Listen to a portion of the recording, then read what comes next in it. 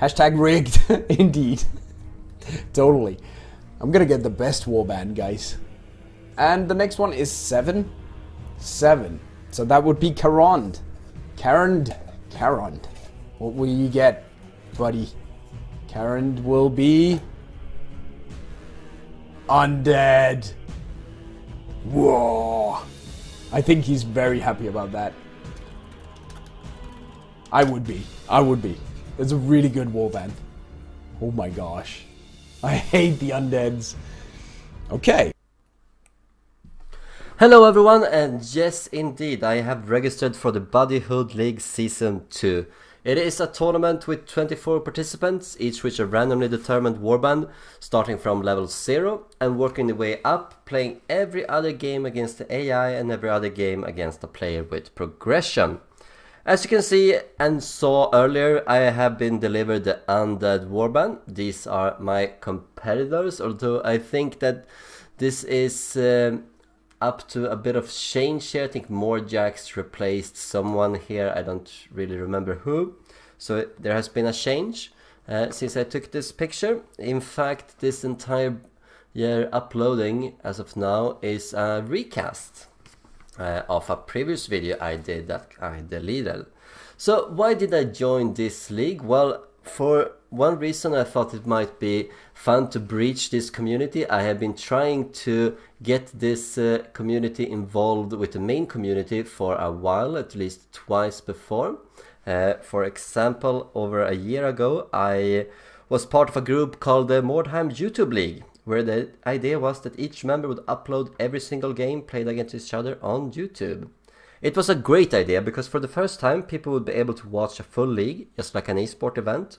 But it all fell apart that time. The rules stated that we were required to play 10 games against the AI beforehand. And that's where it fell through. Some of the players lost a mission to the AI and so lost motivation, or they felt that they couldn't really finish the 10 games and didn't want to commit to finishing the 10 games before the tournament. And so one by one everyone dropped out and it all fell apart. Most of those members were actually part of the Buddyhood community, among them David is Trying, who was one of the first to opt out, and I will be happy to loot his warband clean in remembrance. That's a joke, by the way. We will see how that goes. I'm in his division. It will be fun to see him again. What else can we really say? The second time was with the warband files. They are in the link in the description here, which are files that have all of the formulas and wordstone factions unlocked, made for level 10 warbands. I sent them onwards to several Buddyhood League community members, hoping that they would finally take the plunge and join us in the main community, playing a level 10 tournament or playing any other tournament the main community hosts. But not too many people have gotten into that. As I joined this league, it seems we have been joined by V3.1 as well as Dig, who are joining the Mordheim Madness tournament that's recently started up, which is very happy news indeed. But I wish there was more of an integration between the various communities. There used to be many more communities in Mordheim that were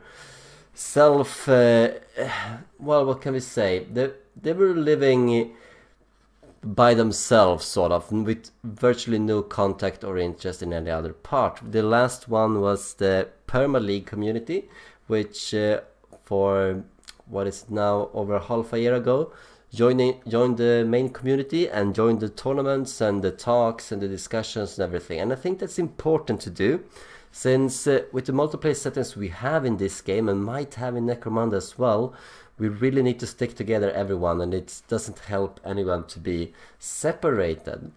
But we'll see. I think that most of these players, I have not faced a single one of them before, and many of them are very casual players. I myself come in at 1,250 hours of Mordheim, which is more than any one of these players. So I think we can consider myself to be a bit of a favorite here, and I have also played a lot of the level 10 tournaments, and yeah, I should be getting to the final at the very least.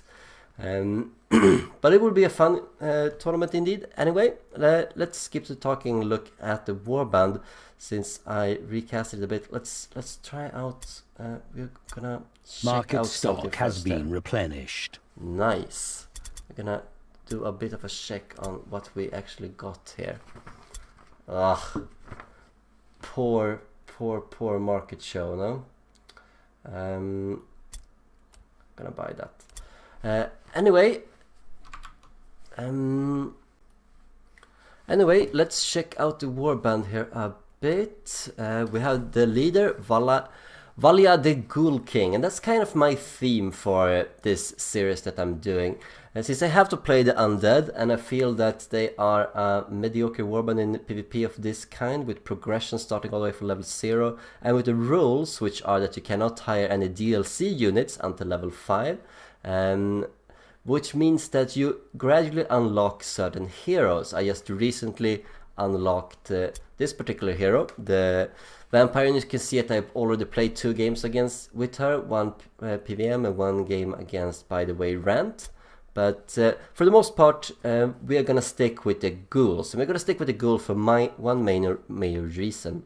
That is that the zombies do indeed suck. Yes, the ghouls are the worst henchmen in the game, but the zombies start out with very low movement, and I just can't stomach that. I could boost them with a necromancer, but the necromancers are the last hero to be unlocked for the undead faction, and they also have to get to level 6 to unlock their first mastered spell, and that's just not worth it. It's really not worth it to waste 2 heroes and all of the red pills just to make some henchmen sort of decent. So we're gonna stick with the ghouls, and we're gonna stick with the theme here being a ghoulish team. I actually don't think that we will even keep this vampire thrall.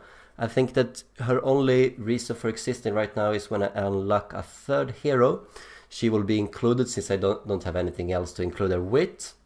Otherwise, we're gonna focus on the 2 Drake archers, which are pretty nice. We also have got a nice bow here for one of them. And of course, all of the ghouls. And when it comes to ghouls and their speed, I think there's one thing that we have often overlooked when it came to the strength of the undead warband, which is bodily reconstruction. And I really love this one. Let's take a look at the skill here for a short while. Let's see. There we go. Bodily reconstruction. When you do it, it costs 90 gold coins to do. We can check out someone else here who doesn't have it yet. There we go. So it costs 90 gold to do. Increase critical resistance by 10. It has lower requirements, 6 toughness, and it only takes 1 day to train. Consider that compared to resilient. 10%, so it's the same effect, 10% critical hit resistance, 9 toughness, and 3 days. And I think that's really important, as well as the 270 gold, as you can see over here. And since we have that, I think we're gonna focus a lot on the defense here to provide a competitive warband all the way up to the levels. This means focusing on stances and bodily reconstruction, and maybe hardy. So we are resistant towards critical hits, and make sure that we don't take too many injuries should we go down. We're gonna play cautiously, and stances for everyone as soon as we possibly can. Possibly armor for the vampires. Anything else that needs to be said is that the vampire is extremely strong, so we're gonna use him a lot. Most people cannot resist the terror test and will have troubles with it, and we're gonna use that. He's the main power of this warband. We might eventually recruit a crypt horror to fit the theme, although he might not be too useful and be a lower level. We will see. It's mostly about trying to figure out a theme that's fun to play and fun to watch, as well that can be somewhat competitive. I think that my experience with PvP will win out regardless what kind of warband I choose, but well, it never helps to, well, it does help to be prepared, and I like to immerse myself. I like to give them role-playing names and such, like, Strigany Victor, for example, because all of them are Striganys in Strigoi lore, and the goals are just named Neck Snapper, Head Smasher, and so forth. Bone Splitter. So it's nothing really important. I'm not named the vampire yet. If someone has a suggestion, I'm all ears.